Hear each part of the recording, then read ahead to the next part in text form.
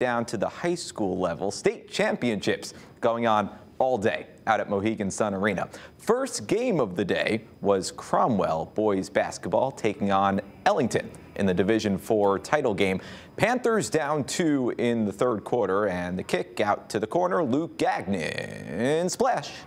Cromwell up 1, but the Knights answered right back. Ellington with a 1-point edge and looking to pad, but Victor Payne with the pickpocket. He flies in, and now the drive to the hoop gets it to fall plus the foul. Cromwell goes on to win it 53-46, the final over Ellington, the 10th state title for the Panthers.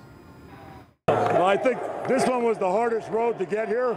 You know, in 09 we were really good, 18 we were good, but our path to get here this year, we had to be an SWC team, 2 ECC teams, and now an NCCC team. So, you know, I think we earned this one. This one we earned.